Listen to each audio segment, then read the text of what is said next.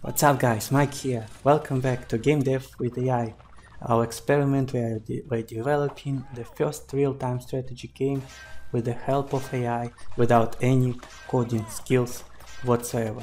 Well, maybe you might need a little bit of help because sometimes you face quite difficult tasks, but all in all I have no programming skills and I keep on going and developing it. So follow my progress and see what we got for you here today.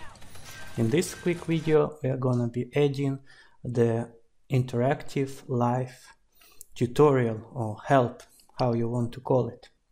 I really didn't want it to be like a boring help like they do in video where the NPC is appearing and saying, "Hi Lord, please learn about my backstory for 20 minutes and then go here, go there." I really wanted it to be quick, up to the point, very dynamic and fully playable. So you're not watching help, you're playing help. This will be a four stage map. Basically it's a playable map which will be played when the player is new to our game, which explains step by step how the game works and all the gameplay. I'll quickly show you and then explain how we did it, and at the end of the video I'll play this whole help with you. It's quite quick, so you can see how it all works. So the first step, we are gonna be explaining the player what the concept is. The concept of our game is the same as in my favorite old school real-time strategy game called Z, developed in 1996 by Beat My Brothers. That was my favorite game when I was a child, still in school, and I still remember this idea of capturing the flag. So I got inspired and I used similar idea. Well, it's also used in many other games such as Company of Heroes. It's not a revolutionary new concept, but I really like it. So we don't collect minerals, we don't gather the wood or gold. All we need to do is to capture the flags, and once we capture the flags our production goes faster, and production is fully automatic, so we don't need to click it like in Command and Conquer games. You click, then you produce 5 robots. Here they just keep on producing. All you need to do is just select, put a rally point and use them. And of course you can upgrade the factories and get stronger units. That is what explained in the first step. Plus you encounter your first enemy here, so you just feel a little bit of interactions. Next, if we click this next button, we go to the next layer.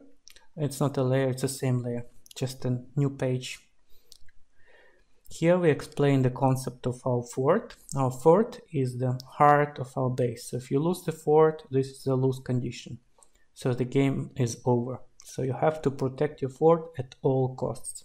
To do so, we have artillery that we can drag and drop around the fort. And there is a special limit. You cannot just drag it into the enemy base. So you can pick it up and drag it around, establish the perimeter, establish your defenses. Plus, you introduce to the mobile artillery.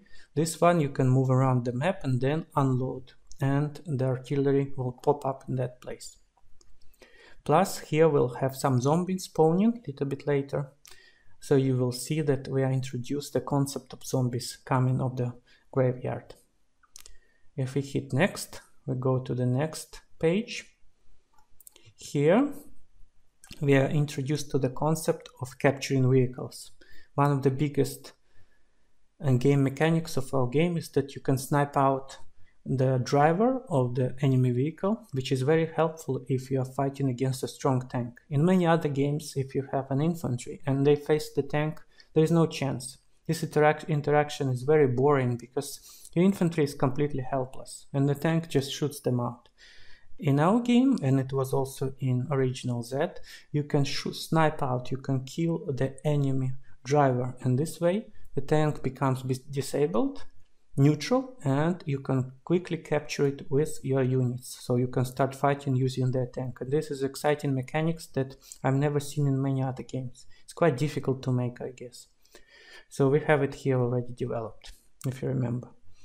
And here we show the player how to do it. We introduce one more flag, just to reinforce the idea of capturing the flags. And of course we introduced to the nuclear silo, which is a cherry of the pie of our game. Once you capture the silo, every, say, like 30 seconds or so, the more flags you have, the faster you have a nuclear bomb produced, and then you can drag and drop it on the heads of the enemies to have some fireworks. Finally, we introduced to the concept of the explodable, destructible rocks. So they are blocking pathfinding, but if you destroy the rocks, you can pass. And the final one is here, destruction of enemy fort. You don't see it right now because I'm not playing, and I don't want the fort to spawn too early, otherwise it starts producing enemies and they ruin my health tutorial.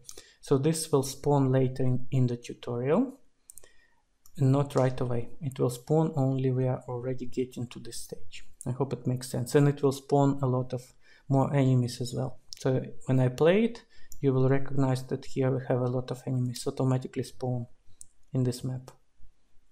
Alright, what else we need to get started with this? We need basically some assets. As always, with Midjourney we prepare some military papers. And when I'm recording this, it's still early stages of Midjourney, so it's terrible with text. It's just writing mom, dom, complete nonsense. So we'll have to erase this nonsense text with DALL-E. So I'm selecting a couple of good maps for our DALL-E. And for text, we can also use other AI tools. For example, Adobe Firefly has some text effects. For example, you can write here your word, and Adobe Firefly will give you some ideas of what it can be done.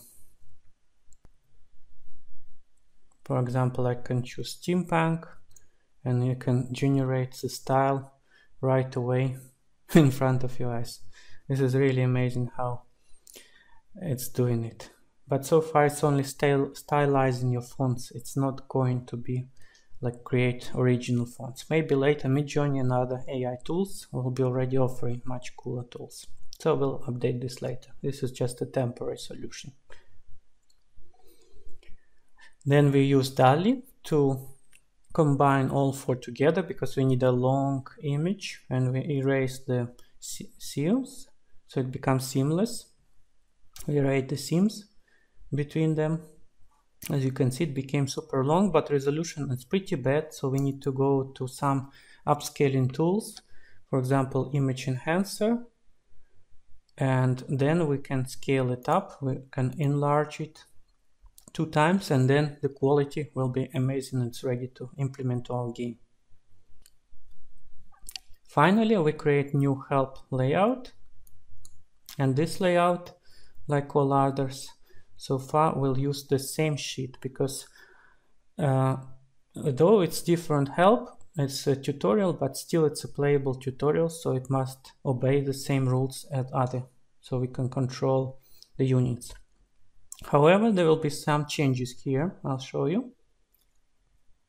First of all, we introduce max scroll, because when I let my daughter play the help, she started to scroll right away to see what's to the right, to see the enemy base.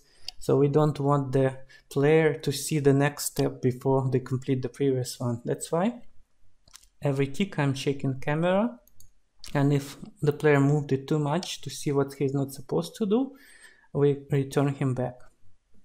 We don't want the player to scroll all the way before he completes the previous stage. Okay, here we set the music. As always, feel free to pause. I'm not going to be reading this for you, and otherwise it will take half an hour. So just pause and then see what you're interested in. Maybe you'll find something helpful. Like I always say, this takes few days, sometimes weeks for me to make. So this is not something I can do in real time for you. Now we have a close button, so we just close if we don't want help.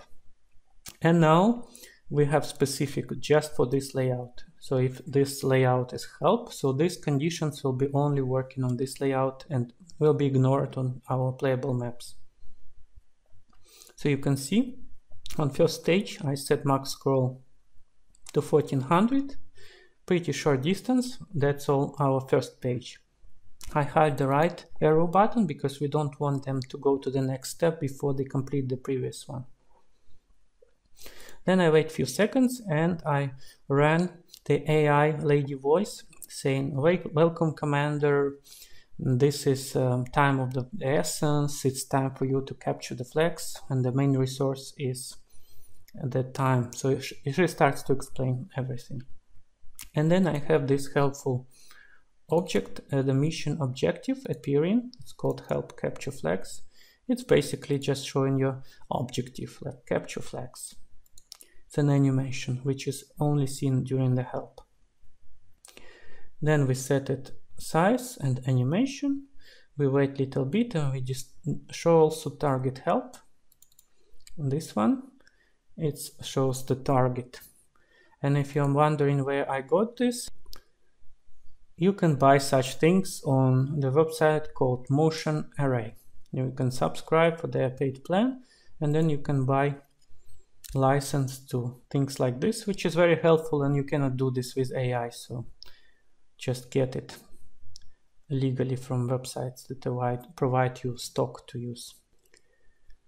So here we have to babysit every step compared to other maps where we give full freedom for player to play as he wants. Here we have to babysit him every few seconds. We trigger new events, so this is a very scripted map compared to all others. So every step we give the player something to do and guide him through the whole process. As you can see, then we spawn the enemy and he starts walking, and then we're supposed to kill him. And then for the next stage we start spawning objects that you didn't see before, for example graveyard. That's the reason, because we don't want graveyard and zombies appear too early, otherwise they will start fighting with somebody else. Remember, this is a fully interactive game, so I cannot stop zombies from fighting before we see them. So they'll be acting naturally. So I spawn them only when I need them here.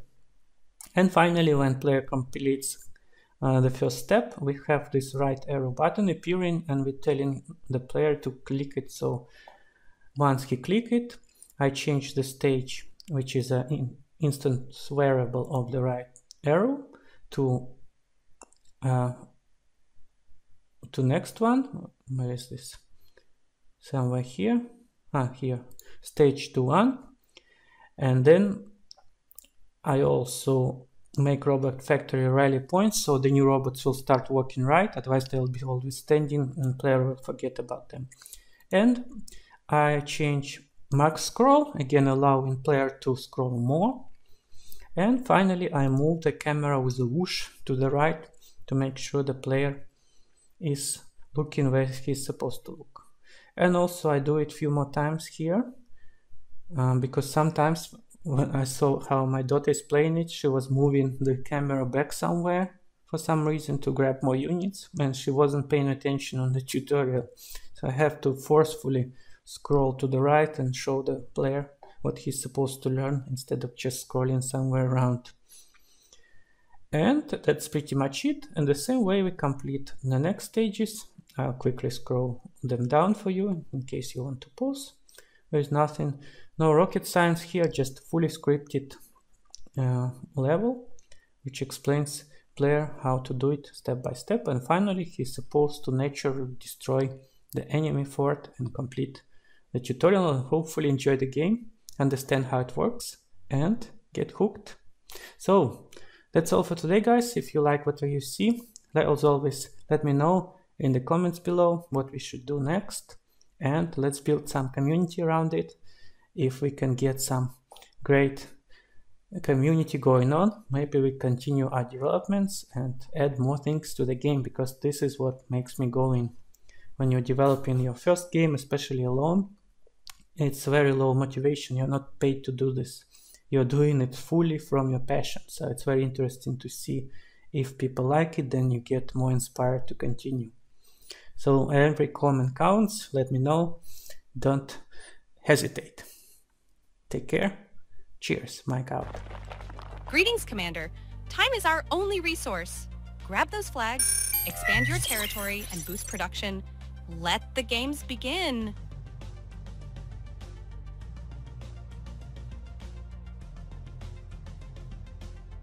After seizing the factory, it'll produce units for you like clockwork.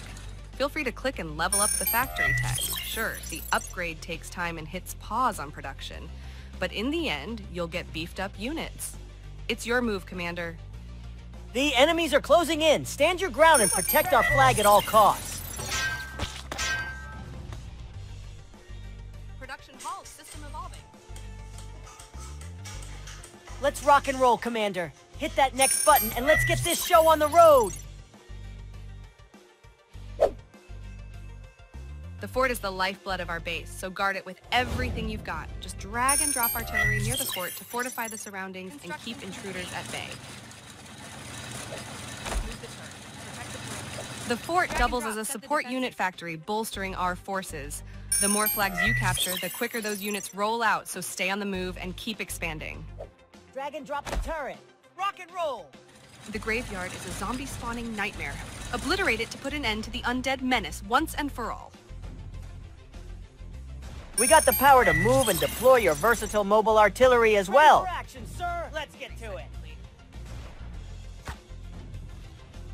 Ready to rock, Game sir. over, man.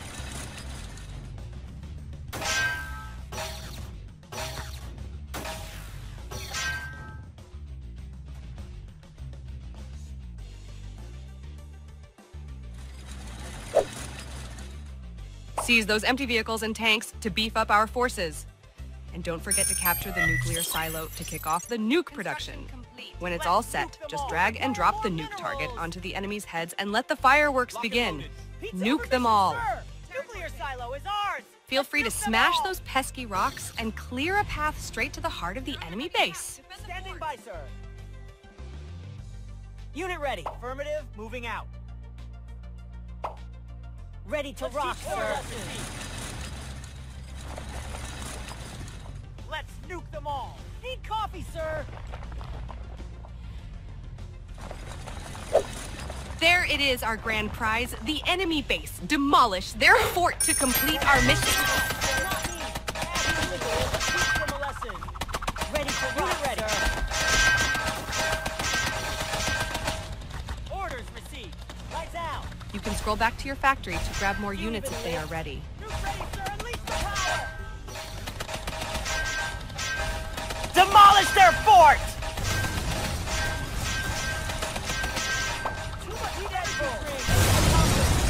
Victory is ours!